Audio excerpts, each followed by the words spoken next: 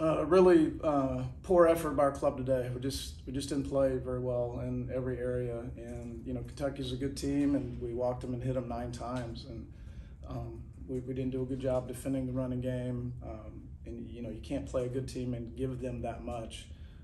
They're going to take advantage of it. And to their credit, that's exactly what they did. So if we want a different result tomorrow, we got to play better. We absolutely got to play better. When it comes to a team like Kentucky that bunts and uses like a lot of fundamental baseball, what is it? How hard is it to kind of like just defend and prepare the defense for?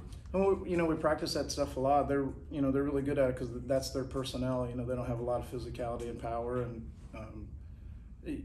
that's why you want to have balance in your program, because there's going to be weekends and winds howling in, and you're not going to get extra base hits, which is exactly what's going on this weekend. And if you can't hit doubles and homers, then you've got to string together 5 or 6 singles, or take advantage of what the other team gives you. Kentucky has done a great job this weekend of not giving us anything. They've thrown a ton of strikes. They've defended the field fairly well. They haven't given us a lot of base runners. And you start trying to get 6 singles in an inning to score 2 runs, that's pretty challenging to do. And the flip side of that is we've given them a lot, and to their credit, they've taken advantage of that. When it comes to Pigney, obviously he kind of struggled recently, but he did go 2-4 today. He did get an RBI. How's it like kind of seeing at least him progress back to his early season slate?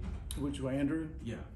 Yeah, Andrews, he hasn't been his best the last, week and a half or so. He's been a little bit off, and typically baseball works that way. Like if you're a 300 batting average hitter, you don't go 3 for every 10, right? There's ebbs and flows, and as a coach and as a player, you're trying to minimize that.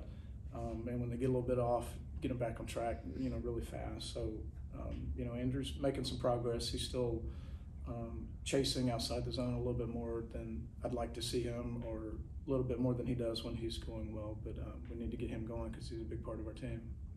Coach, what was your thought process putting Max Williams in the starting lineup tonight in right field and shifting Pinckney over to center? Because you just mentioned Pinckney's had a bit of an ebb and flow this season, but obviously still want to keep him in the lineup. So why was it Williams getting the starting right?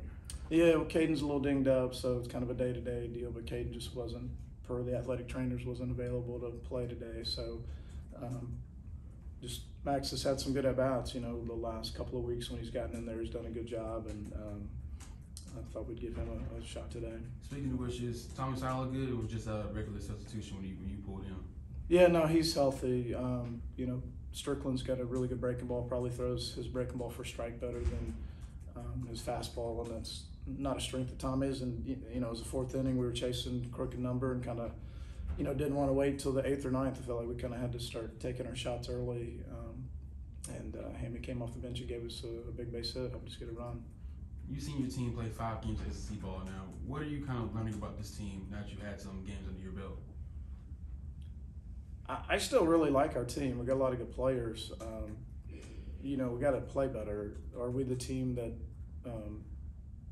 played down in Gainesville, or are we the team that's played here the last 2 days? And you kind of seen 2 way different teams. So we got 25 league games left. If we can compete and play the way that we played in Gainesville, we're going to have a great season. And if we play the next 25 like we played the last 2, it's going to be tough. So I like our team a lot. We just haven't played well the last 2 days, and really I would even say Tuesday with that.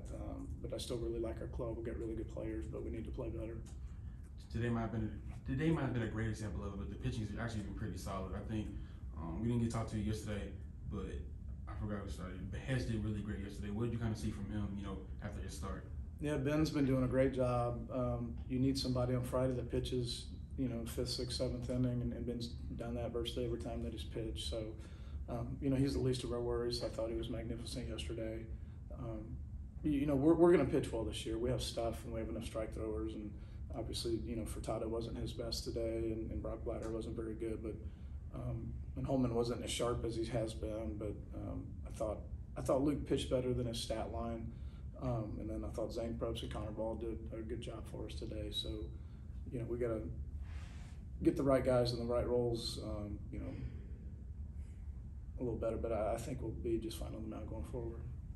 kind of going back to the hitting, you guys left 12 guys on base. What was it that kind of hindered the offense when it came to hitting with runners in scoring position or runners in position at all? Yeah, we were incredibly inefficient. You know, you look at the line score, and we out hit them 12-9 and lost 9-5. You know, so that's Kentucky being really efficient, and us giving them a lot, and us being incredibly inefficient.